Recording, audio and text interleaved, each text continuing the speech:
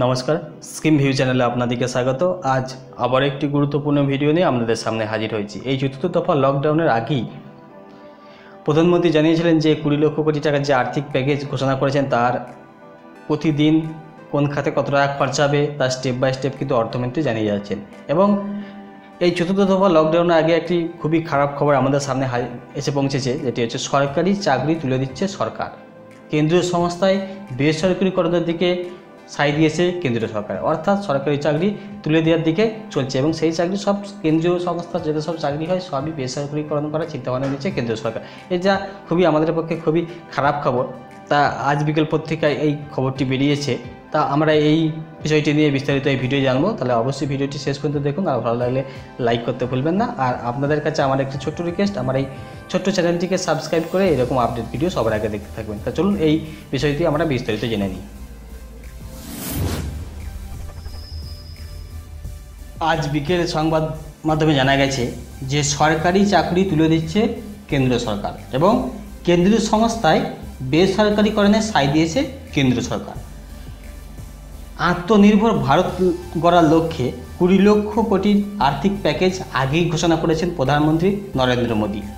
সেই ঘোষণা অনুযায়ী রবিবার পঞ্চম পর্যায়ে সরকারি সংস্থাগুলির নিয়ন্ত্রণ বেসরকারি সংস্থার হাতে তুলে দেওয়ার বিষয়ে ঘোষণা করলেন কেন্দ্রীয় অর্থমন্ত্রী নির্মলা সীতারামন মহাশয়া। সরকারের নয়া নীতির জেরে অস্তিত্ব হারাতে পারে সরকারি চাকরির সুবিধা।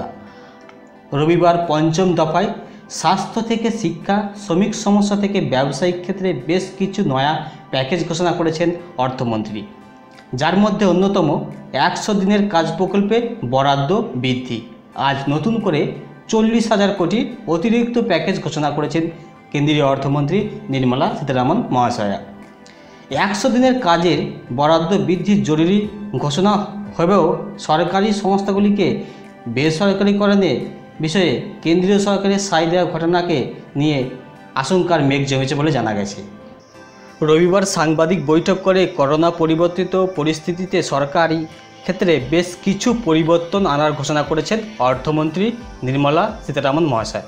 সরকারি সংস্থাগুলিকে বেসরকারিকরণের দরজা পুরোপুরি খুলে দেওয়ার প্রসঙ্গে অর্থমন্ত্রী জানিয়েছেন, করোনা পরিস্থিতিতে সরকারি সংস্থাগুলির ক্ষেত্রে বড়সড় পরিবর্তন আনার সময় এসে গেছে। আর সেই কারণে সরকারি সংস্থাগুলির জন্য একটি বিশেষ স্ট্র্যাটেজিক সেক্টরের তালিকা তৈরি করা হবে। কোন সংস্থাগুলিকে বেসরকারিকরণ করা হবে বিস্তারিত তালিকা প্রকাশ করে বিলগ্নীকরণের প্রক্রিয়া শুরু হয়ে যাবে। একই সঙ্গে সরকারি সংস্থাগুলিকে সংযুক্তিকরণের প্রক্রিয়া আরও গুরুত্ব দেওয়া হবে বলে জানিয়েছেন অর্থমন্ত্রী। ঠিক যেভাবে ব্যাংকগুলি সংযুক্তিকরণ করা হয়েছিল সেই প্রক্রিয়ার মাধ্যমে সরকারি সংস্থাগুলির অস্তিত্বও কমিয়ে আনা হতে পারে। তা চতুর্থ দফা লকডাউনের শুরুর আগে এই ঘোষণাটি খুবই গুরুত্বপূর্ণ। তো আজকে আমরা ভিডিওতে বিস্তারিত জেনে নিলাম। যদি ভিডিওটি ভালো লাগে অবশ্যই লাইক করে দেবেন। তা আজকের ভিডিও এখানে পর্যন্তই। ততদিনে আপনারা সবাই ভালো থাকবেন এবং দেখা হবে নেক্সট ভিডিওতে। নমস্কার।